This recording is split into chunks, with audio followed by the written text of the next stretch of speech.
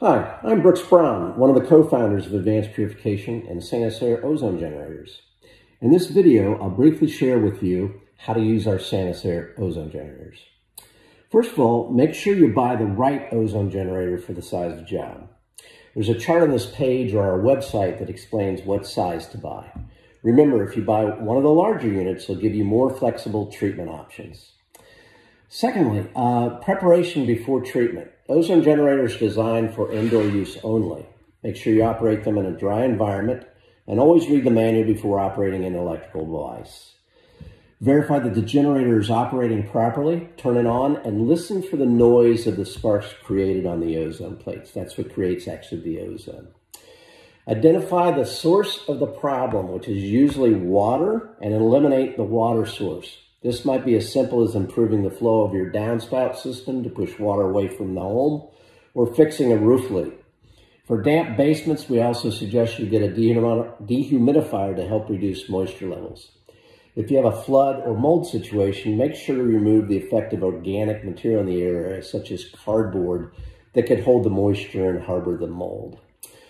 Choosing the treatment protocol, if you're wanting to use the generators for daily disinfection, this is going to be a light treatment that can be conducted daily, often in commercial applications like restaurants, doctor's offices, elderly or child care, or really kind of anywhere indoors is frequented by people on a daily basis that can be vacated each evening so that a regular treatment can be conducted. The other style of treatment is considered a shock treatment. This is a heavier treatment which is done to attack a specific odor, allergen, VOC, or mold or mildew issue. Regardless of the protocol with these, all people, pets, and plants must be removed from the treatment area. And the area should be secured to prevent anyone from re-entering that space. Don't assume that more is better as well. The Sanitaire line of ozone generators deliver higher levels of ozone generators than most of our competitors, especially those made in China. In fact, some of the China manufacturers tell you that they'll treat a certain size area that is well beyond the capabilities of their equipment. So be very cautious about it. It's all about output. So see the treatment recommendation chart on our website for more specific generator run times, and stick with it. Remember, you can always retreat if more is needed. With shock treatments, use the timer that comes with the generator to pulse the ozone delivery. Do not run the generators constantly. You can't overdo it, so be careful. And number 5, lastly, what to do or expect after treatment has been informed.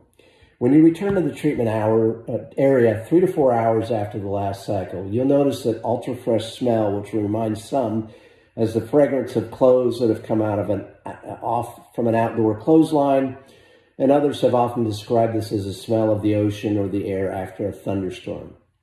This fresh air aroma, a pleasant benefit of an ozone shock treatment, will usually dissipate within a few days. What remains are the odors then of the natural wood, slate, stone, or other building materials. I always use this example. We've treated like YMCA facilities that have saunas, and the saunas get just so nasty, it's unbelievable. Once we treat, it smells like a brand new cedar sauna again.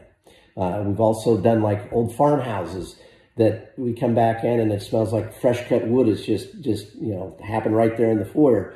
It's the 100-year-old wood floors that you're bringing back that natural odor of the original material. So it's amazing what this can do. So in addition, oils from your skin can leave a residue on hard surfaces such as kitchen tables, and the oils from your hands will be attacked by the ozone, which will oxidize them and can leave the surface a bit tacky. The same can be said for TV remotes or cabinet handles or literally anywhere there's high contact items. And this can be easily cleaned up with a warm soapy water to remove the tack. Again, if you have any other questions, feel free to reach out at 740-387-PURE. That's 740-387-7873. Thank you very much and have a great day.